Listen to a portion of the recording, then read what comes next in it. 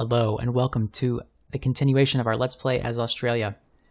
I'm going to go very greedy here, and I'm going to grab the Great Barrier Reef, and I'm going to see if I can do it. I've got a galley in range to help out with this. This barbarian camp could potentially snipe the settler, but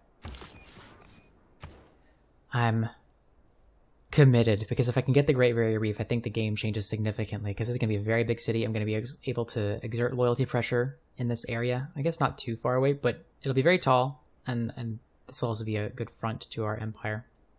We are going to have to start building walls and stuff in order to protect all this land, because I am settling pretty aggressively here. What am I doing for tech? I don't think I ever decided. Let's go for... yeah, let's go for masonry. I don't need early apprenticeship. Early apprenticeship is good because it unlocks the ability to build the industrial zone, but also it makes every mine you've produced better. And I'm only made one mine. I'm going to build another one with my next builder. Let's go for masonry. That'll allow me to build walls. And go ahead and put some time into that. And we'll get the Lime's card to even further reduce the time that it takes for that. I am thinking of this land as potentially mine as well. If there's any islands over here that are not just snow, because snow is, I was about to say hot garbage, but I guess it's cold garbage. Okay, we're gonna get into our territory and upgrade to an archer.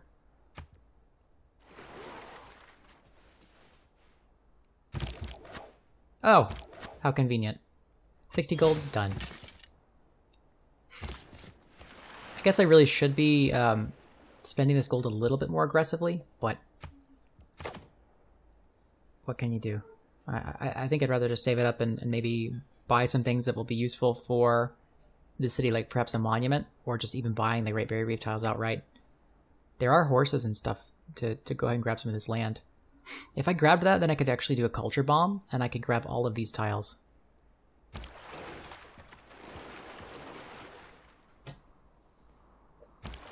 So the special ability as Australia is that your pastures are culture bombs. Which is not a very good thing. Like, culture bombs are not fantastic, but... like... I'm not going to complain about a little incremental advantage that they give me. So I got my archer. I'm going to come over here and clear out this barbarian camp before it gives me the chance to... give me a real headache. And... still waiting on this.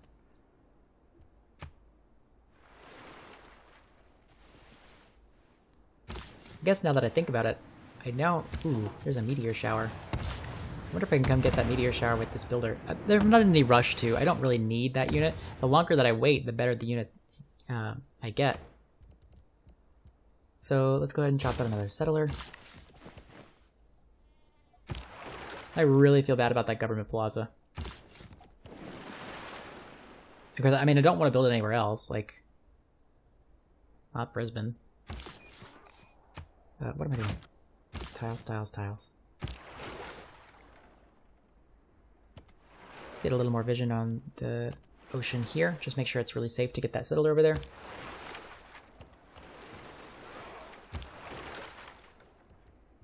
I would say that this is a little bit of cheesy play, because the most difficult aspect of Deity is preventing early war and preventing yourself from getting too far behind in science.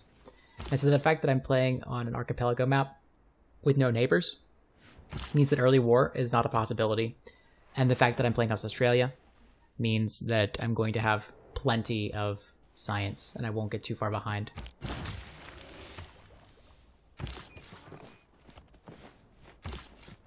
Okay, I'm gonna move over here. Gonna move towards this. What do I want for research and finished masonry? I guess we can go into currency and then into apprenticeship. I mean, there's nothing else that really matters too much to us. And it's time to yoink a settler. They're getting expensive. They're getting expensive, so that settler hall is... I'm really feeling the absence of that settler hall.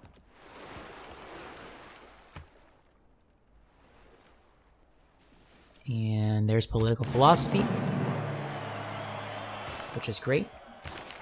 I'm going to go for Classical Republic, Autocracy is good as well, but I don't really feel like I need 2 military cards. I need 3 economic cards. So we'll go for political philosophy. Or sorry, go for classical republic. We're gonna grab urban planning, which will greatly increase the production in all cities.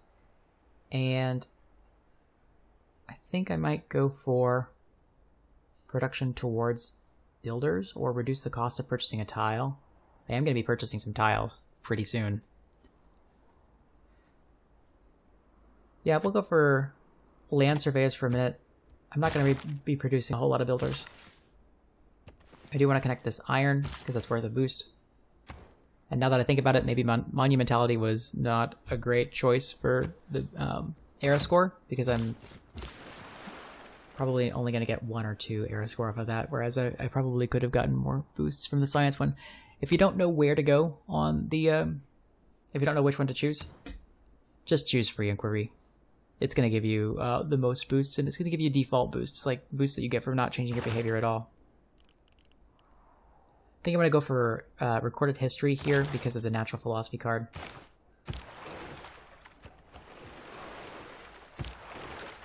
And I'm just going to automate the exploration here because I don't want to continue micromanaging so many galleys.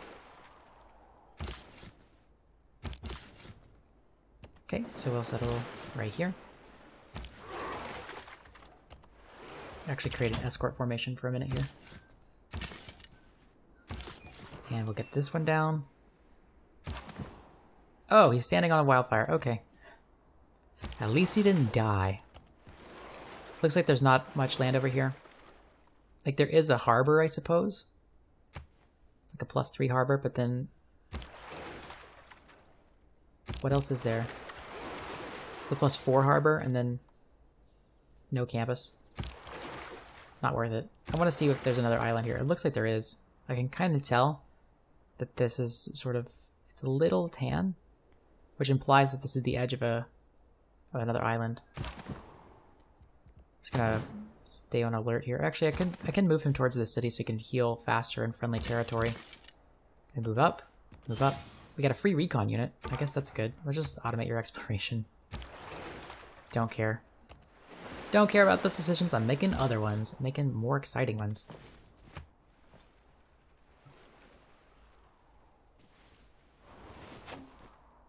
Okay, so he's shooting me. I got a promotion anytime I want, but I'm going to go ahead and hold off on that.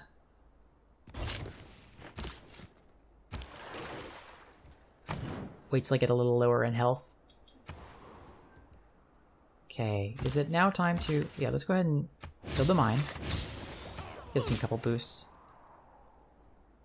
And I think it's time to finish out this campus before I get too far behind in science. Or I could get the harbor. Let's get the campus. I think campus is better. Move here.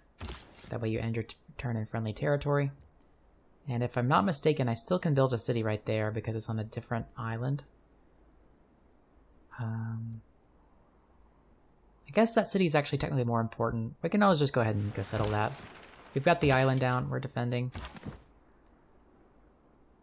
I'll have my next settler go settle the city that I've been working towards. Okay, a single tile. That's gonna be a no from me.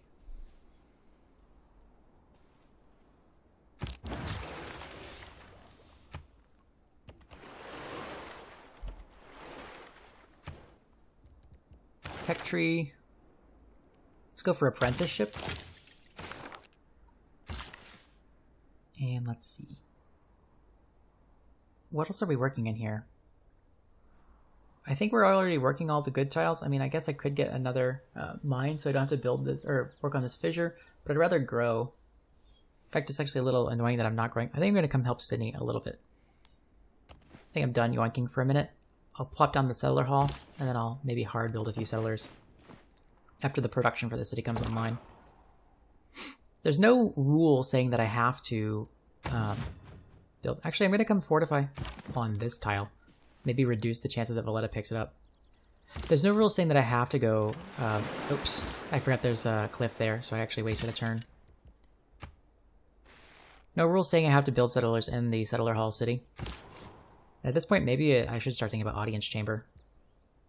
So we're gonna go ahead and found the city here. That's worth air score.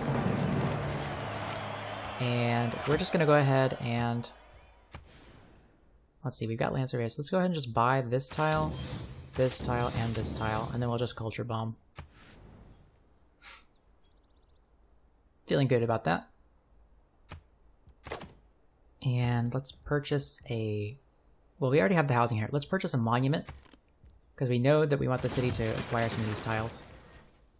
And I'm going to go ahead and plop a campus or harbor. Campus or harbor. It's only a +2 harbor. It's a +3 harbor if I come over here.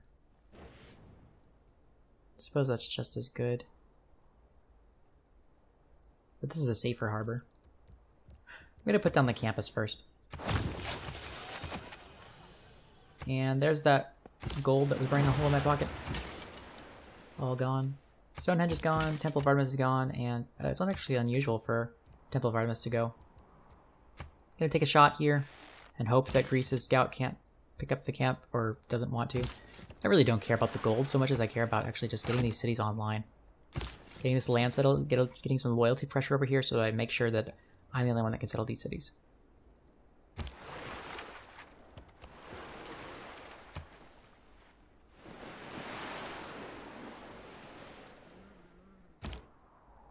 Okay, so drama, we're not going to get the boost, so I might as well just wait for gift natural philosophy.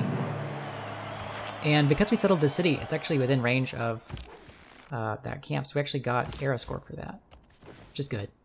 I'm going to just fortify here. I'm going to use this settler to settle this city. We're going to be able to exert loyalty pressure here, so I'm not worried about anybody coming and sniping that land. Should I get my culture bomb here? Will improve the production. Actually, it won't improve the production of the city, but I will be able to build a quarry here. Let's just do it. Oh, and that gives us our heavy chariot, which I might use to defend the home territory a little bit more. I don't think I need any more military over here. I need boats over here to defend. Let's see. I'm gonna come see if there is another couple cities over here. Because, I mean, we're already over here, so being over here is not such a stretch once we get into being able to navigate coastal tiles, or deep water tiles. He wants to buy my diplo here, but he's not gonna pay the best price for it. We have chocolate somehow. I never actually improved that. Did I settle on chocolate somewhere? Oh, I did, didn't I? There was chocolate here, isn't there? Yeah, there's chocolate there. Okay, let's see if someone will actually buy that chocolate. Chocolate, 4 gold per turn. May I offer you some chocolate? 3 gold per turn. May I offer you some chocolate? 8 gold per turn. Okay, she's gonna give me a good deal for that chocolate. Diplo favor, 13 gold. Diplo favor, 7 gold. Okay, so actually let's just trade our Diplo favor one at a time to get that 13 gold. Oh, I didn't mean to give a gift. Oh well.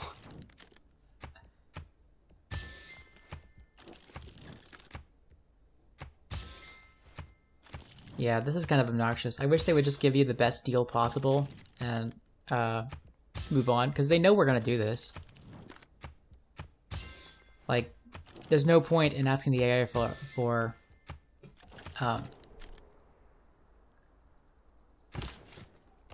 sorry, there's no point in giving the AI a bulk discount because you know you're just going to be able to buy.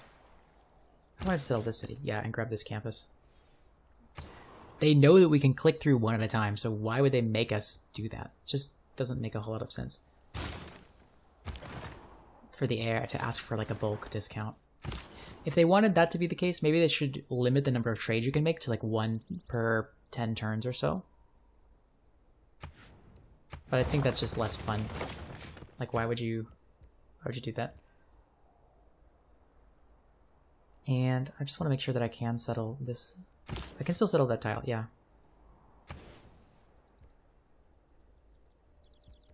What are we doing in here?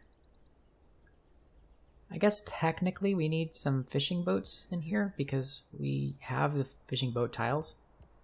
So Let me go ahead and lock in the price of this harbor. It's a very good harbor. And then I will... Oops, don't keep the pin. And then I'll go ahead and start producing a builder. Which means we need the Ilkum card. Especially because we're not producing settlers right now. We met another city-state, Kaguana. Create a quadrireme. I don't think we're going to be doing that anytime soon.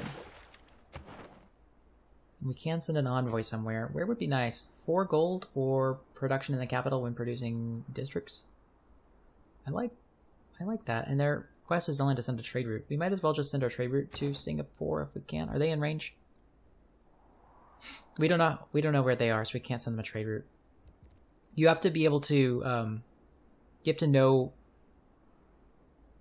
what am I trying to say? If it's surrounded by fog of war, your traders don't know where to go to get to the city. So I can't trade with them unless I actually get boots on the ground and uncover that, or if I get a strong enough relationship with Mongolia that he declare friendship or an alliance, and then I see all of the stuff that he sees. So no trade route to Singapore, which means let's go ahead and just dump an envoy into Singapore, get a little bit of extra production in the capital. Might as well. Okay, so he's a little mad that I've sent 1 envoy. Uh-oh. For a second I thought that my game had crashed again. Yeah, it seems to be lagging a bit. Like, I tried to move 2 tiles at a time and it seemed to move 1 tile at a time. Let's see, 1, 2, 3. Oh, this island can actually support more cities than I thought. I could put like a city here, and then 1 here, and then maybe 1 here. No, I can't put more than 2, but that's okay. I could still put 2 somewhere. How are we doing on time? I think that might be enough for this video. Actually, no. Just seems like the time has passed, because a lot of things have happened. His scout is blocking me. I'm just gonna spend a turn in the water, wait for his scout to move, and then we'll be good. I'm gonna just see what else is over here. There's another city over here, actually. Somewhere. That's like a +4 harbor. Yeah. I'm gonna go ahead and grab my garrison promotion. I'm gonna move him to Melbourne, because Melbourne is the city that we want to keep. That's the one that's like most dangerous, quote unquote. I think maybe I bought too many tiles here. I just was expecting that I could go and get a pasture culture bomb, but that doesn't make any sense. I think if we had gone for the right dedication, we would get a golden age by now, but it's okay. We want to swap colonization out because we are not currently colonizing. Let's go ahead and plug in Ilkum because we are building builders. I don't think we're actually buying any tiles right now. So I could just get conscription. Let's see, I'm losing 5 from units. It's worth a little bit of gold, and if we're not building settlers, although we will start building, yeah. Let's keep colonization in. I still want to build a couple of settlers. Actually, my campus just finished, so... Let's see, who's up in terms of great people? Euclid, has Hypatia been recruited? Actually, Hypatia is not recruited yet, so we actually might get the chance to do a grab for her. Let's see, who's recruiting them? An unmet player is getting 2.3 points per turn. We're getting 1.1 points per turn. So if Hypatia comes around, we can actually just buy her. But I think I might want to spend a little time getting the infrastructure, like a library. In case you didn't know, Hypatia increases the productivity of every library in your empire, and she instantly builds a library somewhere, both of which are very good. Might switch away from this harbor and finish this library just to make sure we have enough great person points for when Hypatia rolls around, so we can grab her. If we can't get her, we can at least get Isaac Newton. If we get our science infrastructure online quick enough. It's a little greedy to do this. Like, I'm not getting much benefit from the library. But I would be getting a lot more benefit from getting these cities online quicker. I'm going to go ahead and settle this, and I think I might actually make a settler or 2 in Melbourne, if it ever gets enough production. I kind of like the idea of doing that. It needs more production for sure. Actually, Ballarat might be the way to go, because it's going to have a lot of food tiles once I get these fishing boats online. And then I'll have also a bunch of production in here too. So we want to go for an early recorded history, and then after that we want to go for feudalism because we want to get serfdom. Oh gosh. I have this bug where Steam is supposed to show up on a shift tab, but it seems to be showing up when I just press the shift key, which is annoying, to say the least. Spend a little more time on apprenticeship, and then we'll boost, or we'll switch away for the boost because it'll be so easy to build a mine somewhere.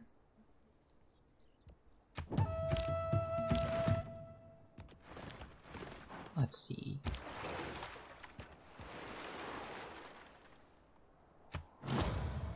And someone has built the Oracle.